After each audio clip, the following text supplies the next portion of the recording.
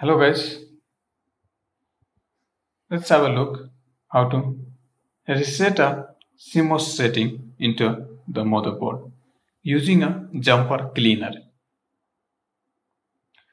So in order to reset the CMOS settings, we need to use the method jumper cleaner. In order to do a jumper cleaner, at first you need to locate a jumper into your motherboard. So you can see, have a look. This is my motherboard. Just have a clear look into your motherboard.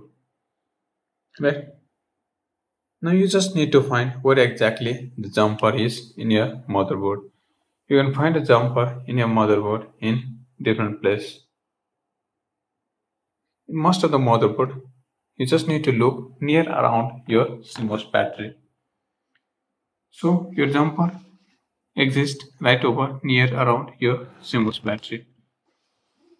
So you can see here this right over here. This is a jumper in my motherboard. See, right? This is CMOS battery, right? This is exactly near the CMOS battery. I can see here this jumper. See here. How do you recognize a jumper? Now you can see here. I can remove here. You can see 3 pins. Let me show you clearly. You can see here 3 pins. So these 3 pins where we put the jumper and we use these 3 pins to reset the CMOS settings using a jumper method. Doing a jumper, we say it's a jumper clean. Now, how to recognize a jumper? You can see here how jumper looks. You can see here 2 attached pin right over here on the top. Have a look clearly. You can see here pin is attached, so small. You can see a hole right over here. So you see this one is a jumper. Now see, previously jumper was right over here in this first 2 pins. So I just need to put my jumper right over here, leaving this first pin in this second and third pins. So when I put my jumper in these 2 pins and leave it for 5 minutes.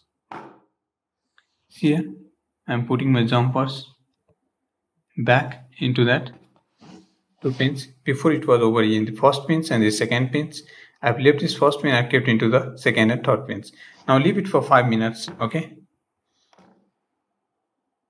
And make sure that 5 minutes.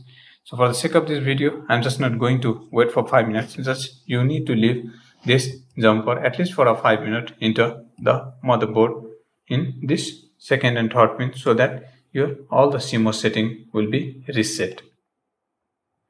So again, you just once you after 5 minutes again put this jumper back into the same place and just put all your ports cables into your motherboard and just restart your systems and check it.